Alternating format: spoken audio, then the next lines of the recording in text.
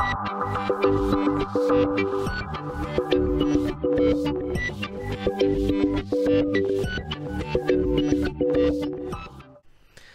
everyone, welcome back to the channel. Today we are looking at combo charts in Excel, which is basically two different chart types or chart styles within the one graph to display information. On the screen in front of you, you can see we've got a very simple table of information which has a number of motor vehicle types, the total sales amount of those vehicles, and the profit margin. We want to display all of that information in a chart, and down below we have some examples of combo charts. The one on the left is a really simple beginner version of the combo chart, and on the right obviously a lot more detailed and a lot more visually pleasing. So feel free to skip to the more advanced one if that's where you want to go. Otherwise learn about how to get started, and also later in the video we'll learn to get to that next steps and make the chart a little bit more appealing to our viewer.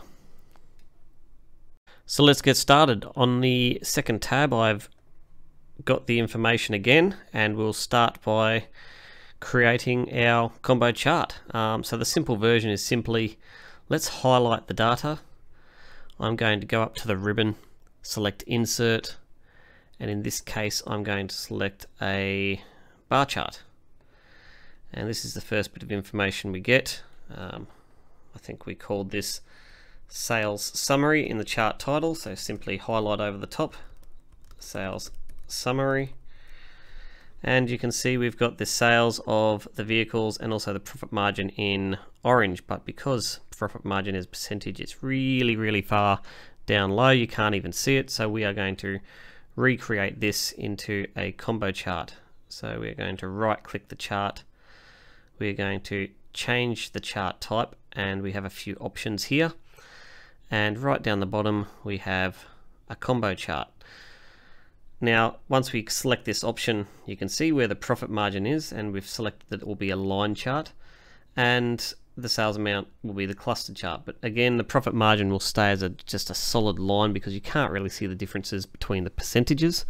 So what we'll do is we'll select secondary axis to now make the sales amount with the left axis and the profit margin on the right axis. Simply select OK, and now we have our new chart, which is pretty visually appealing in the way that you can see the data pretty clearly. The sales amount, you can easily see which products are selling more, and the profit margin on the right hand side of the axis is again really easy to tell that, you know, which ones have the higher profit margin compared to the lower ones. Overall though, I personally don't like when these type of charts are crossing over. It sometimes distorts what you're looking at. So that's why I always like to have two separate sections in my chart and create a second advanced type of version where you have the sales of the vehicles and the profit margins separated, but also in the same chart. So you can actually easily, clearly see the information, but it is separated and not crossing over like that first I guess beginner version of the chart. So let's get started into the more advanced version of this chart. And before I do, please subscribe to the channel if you like what you see, or hopefully you will like what you see further in the video, and maybe select that like button as well. That would really help out. Thanks. So to get started with the more advanced chart, what I'm going to do is I'm just going to copy over the chart that we already have, and I'm actually going to do that twice, because the actual trick of the combo chart over here is it isn't actually one particular chart, it's two charts in one. So you can see that I can move the second part of the chart, and I've got the original chart as well. So how I'm going to do this is I'm going to select the line portion or the profit margin portion in the top chart and delete, and in the second chart I'm going to grab the sales amounts and delete that. So now I've got two separate charts, and now it's just a matter of merging these two charts together to make them visually how you'd like to see them. So I'll just minimize the profit margin chart and slowly take away some of the features I don't want to see. So I'm going to take away those grid lines by selecting the grid lines and deleting, selecting the axis and delete, and I won't need the headings because I will have it already in this one up above, so I'm going to delete that, and I'll also delete the heading. So now there's my profit margins. I'm going to select the line, I'm going to right click and add data labels, and now I'm going to again select the line, and to get a few more options up I'm going to right click and format data labels. It now brings in a legend which will help us out with formatting. So I'll grab this over here and I will now go through the options we have. I'll select the line again to make sure I'm selecting exactly what I want to see, and I'm going to say I don't want to see a line, but I am going to want to see a marker. So there's a line and marker. I'm going to select the marker, and what I might do here is select the marker options, and we'll do an automatic marker. That will bring a circle version of the dots, but what I might do is go back to the marker, select marker options and do a built-in, and this is where I can select my own marker. I like the diamond, so I'm going to select that one, make it a touch bigger, and we'll leave it orange at this point. Grab the profit margin legend, bring it over to the right, and we'll just minimize this down. Now the second part is we'll get the other chart, and we'll just make that one a little bit bigger by dragging it. We'll click inside and just drag it up, so we've allowed this space for more information to go on there. One thing to easily change the design of the chart if you're not that creative, and I don't think I'm a creative type of person, so I'm going to go into this chart. You can see it's selected, go up to chart design, and there's a whole bunch of options there, and the option that we had in the previous example was the one with the black background. Sometimes it's a little bit more slick with that darker background. And again, I'm going to take off the grid lines. I like to clean it up. Everything you do is your personal preference, so go ahead and do what you like. I'm also going to delete the axis again, and I'm going to drag that over. I'm going to make the chart just a little bit bigger, and I'm going to grab this legend and bring it over to the right hand side of the chart. Now I can instantly grab the other chart and drag it into the location, but at the moment it's got this white background, not quite as visually pleasing against the black background in my opinion. So I'm going to select the chart, and again the options in the legend here is based on what your selection is. So I'm going to go into there and say no fill, and now you can see that the second chart has merged into the first one. So we'll grab the chart, just make sure it's aligned properly, and you can see each of those profit margins is under the where they should be, and we'll go into them, and now it's got the black background. We need to update the color of those data labels, so I'm going to select the data labels, go back up to home and change the color to white, and the same with the legend. I'm going to change that to a white font. I'm just going to make this a little bit smaller. Actually, I'm going to grab this particular part here and make it bigger. That's the inner chart within the chart area.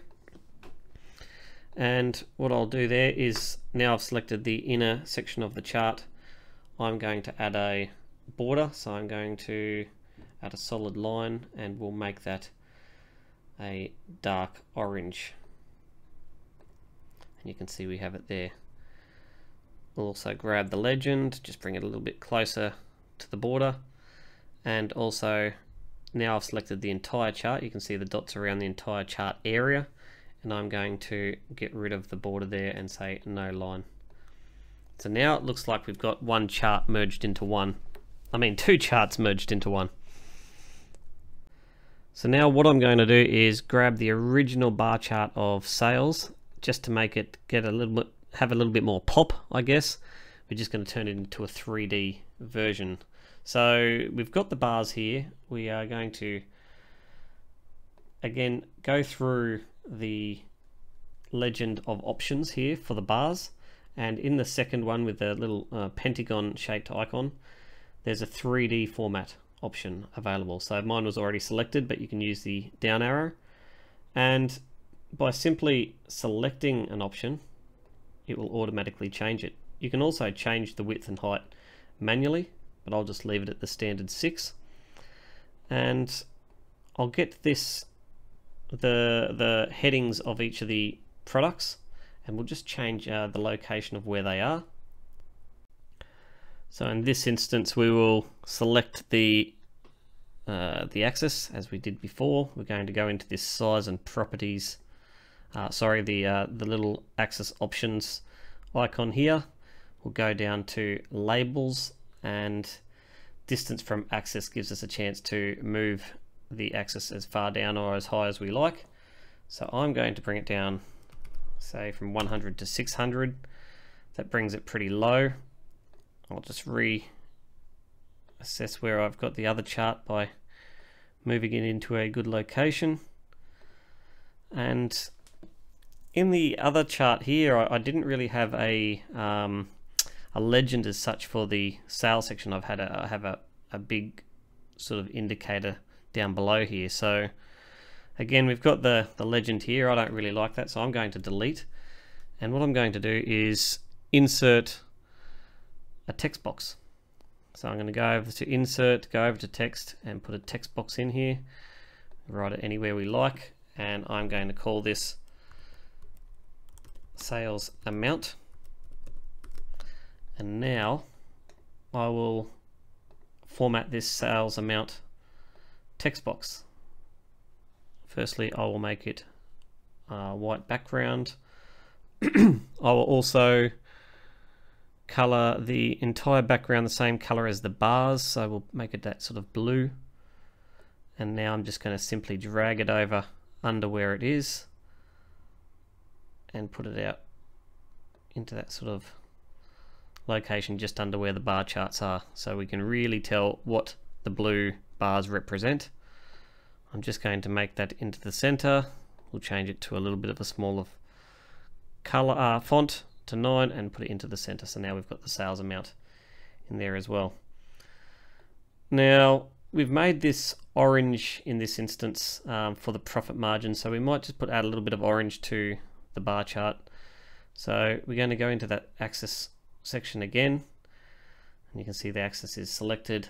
I'm going to go to the color options. I'm going to change the line color into a solid line, and we'll change it into a orange color. We might make it a little bit darker orange to match the orange below. It's a little bit too dark, so we'll select it again, and there we go. So now it more closely resembles the chart below, and we are getting very, very close. The other combo chart just had a little bit of color in the profit margin section, so I'm going to select the inner section of the chart here, and we'll put in a fill. So the color icon's already selected. We'll put a solid fill in here. We'll leave it at blue, but what we'll do is we'll change the transparency all the way down to maybe somewhere close to 80. And there we go. So now we have the chart area. We can see that it's not quite in the middle from the highest to the lowest, so we'll change that by selecting the chart again, and we're going to go up into chart design and add a chart element. We'll add a vertical axis, and now we can select that axis and modify it to our fit. And our markers seem to fit between 6 and 25. So I am going to go to the axis options and change that percentage from 0 to 0.5, which is 50%, to 0 and 0.3, because it'll just make it a little bit more centered up. Again, that looks like it's changed a little bit too far. It's automatically changed the minimum to -0.2, so we'll change that to 0 and press OK. Now it's offline because we now have the axis in there, so I'm going to select this axis again and just press delete. That'll delete the axis. And now we have the profit margin down here, we have the sales up above. We're going to add the sales values in here because we took out those grid lines. So I've clicked onto the bars themselves. I'll right click, add data labels, and they're sitting above horizontally. I'm going to change it to vertical, so I'm going to select those data labels, go into alignment, and you can see horizontal is selected. And again, you can always change these options here if you can't find exactly what you're looking for. It gives you all the options. I'm going to change the alignment to vertical.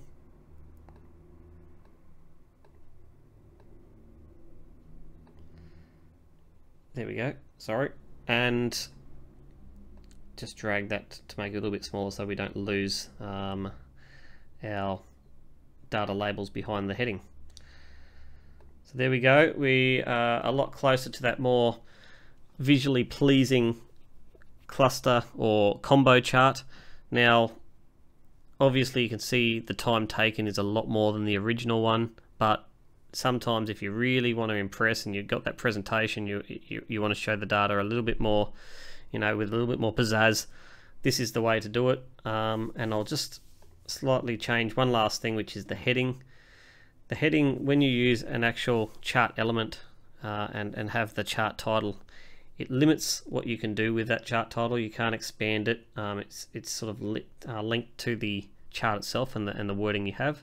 So I'm going to delete that by selecting it and pressing delete, and simply go into insert, and I'm going to insert another text box. The text boxes just gives you a little bit more freedom to do what you like, so I'm going to open up here and we'll call it sales summary. And I'm just going to select that and reformat it. Put it into the center it again, change the font to, maybe we'll leave the font as black.